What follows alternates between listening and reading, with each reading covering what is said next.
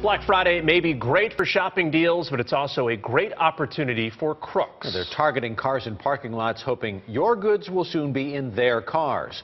WESH News' Greg Foxy is live outside the Target store in Altamont Springs. And Greg, some people just don't learn.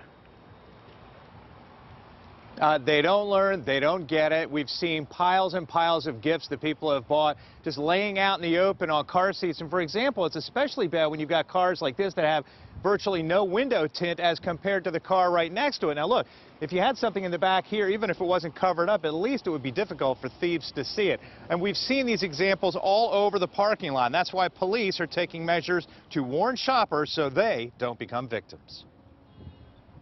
They're patrolling on bikes. I've got one on this truck. At malls and strip centers, and cruising through as many parking lots as they can to try and stop thieves who are just waiting for you to leave those pricey items in your vehicles while you scour the stores looking for more. We're just out there as a friendly reminder, and we're out there to keep you and your property safe. To do that, Altamont Springs police are running Project Safe Car, having officers leave notes on cars if they find unlocked doors or valuables in plain view. Out of sight, out of mind. Any of those valuables, put them in the trunk, keep them out of sight, because 9 times out of 10, they're not going to smash into the vehicle unless they see something they want. We saw plenty of examples: electronics, household items, even a lady's purse on the back seat. We're just reminding people to make sure they cover up their stuff and don't leave anything out in plain sight. Shoppers like Barbara Hoffma appreciated the reminder from Officer Terry Nicholas, even though she says she usually covers things up to discourage theft. Well, the windows are tinted.